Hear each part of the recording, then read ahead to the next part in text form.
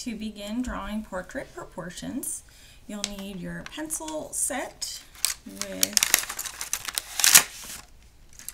your main eraser sharpener and your blending stick and a kneaded eraser. You'll also want to have your portrait out, and this is going to show you the main structure of drawing a portrait.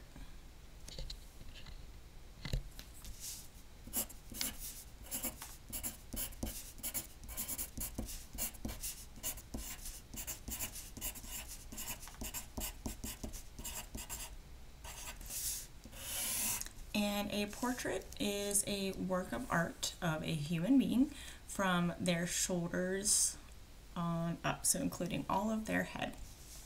And typically, if you're using kind of a regular size paper, I suggest starting with the size of your hand and marking approximately the height of the head. And then every person has a unique head shape, and we are symmetrical. So if you lightly draw a vertical line, so light you can barely see it, and one half of the face is typically about the same as the other side. No human being is exactly symmetrical. We all have some slight differences between our left and our right side, and some people's chins are slightly different.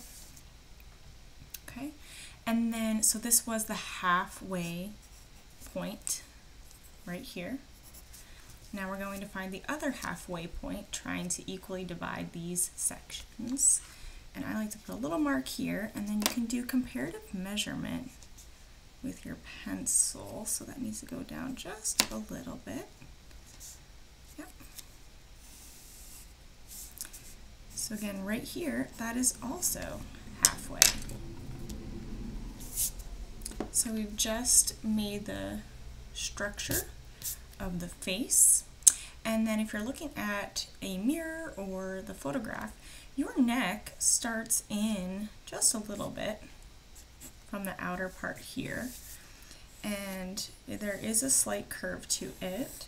And then typically the width of the head is however wide the shoulders are.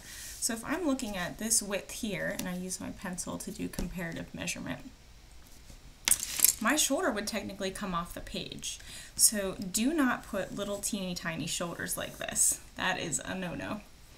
Instead, if you're drawing a photo or a portrait to fill the page, you will most likely need the shoulders to come off the edge of the paper. Again, make sure each shoulder is approximately the width of the head, and it does slope down ever so gently.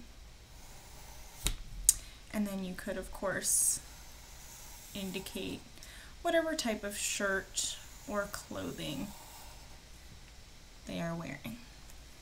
Okay. So in here we've got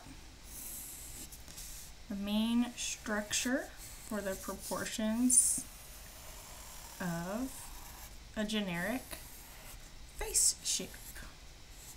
And again, we've used measurements here: halfway, and then the shoulder is the width of the head there. And that is how to do the main structure of the head.